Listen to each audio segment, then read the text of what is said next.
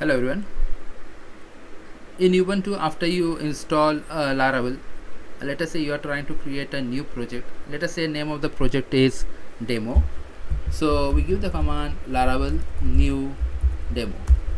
But this is a very common error that is found, that it says Laravel command not found. Now in order to overcome this error, the solution is very simple. You need to amend the bashrc file. To amend bashrc file, give the command sudo nano and then the path for the bashrc file. Just provide username. Okay.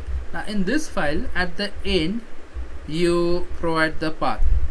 The path is given over here. Just amend this path.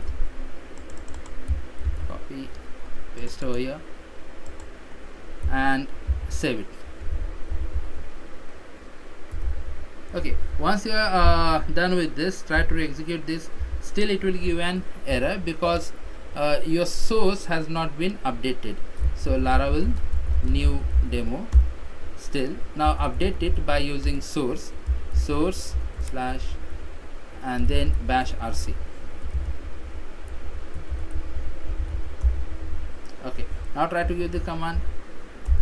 Yes, it started. Now here the error which you are getting is regarding git. Okay, it says command git config global, something like that.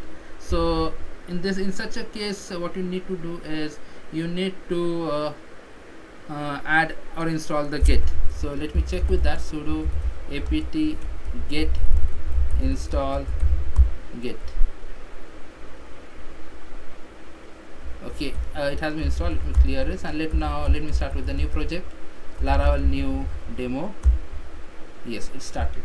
So that's a simple thing. When you are getting that error, that is Laravel not found, just amend the file bashrc, just provide this path and save that file, and after you come out of that file, you just execute that file by using source. Okay, that's it. In the case you are liked, kindly hit like and subscribe. Thank you.